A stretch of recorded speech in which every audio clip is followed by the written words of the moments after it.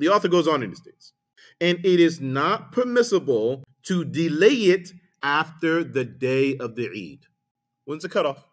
The Eid prayer. The takbir of the Eid prayer, Zakat-ul-Fitr, is over.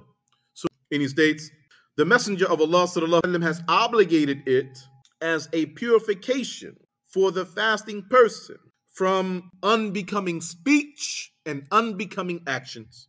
So Zakat-ul-Fitr then fills that void, right? It patches up your fast, right? He states, and also the Messenger of Allah sallallahu alaihi wasallam has obligated this tu'matan lil masakin, as a means of feeding the masakin, as a means of feeding the needy from the Muslims.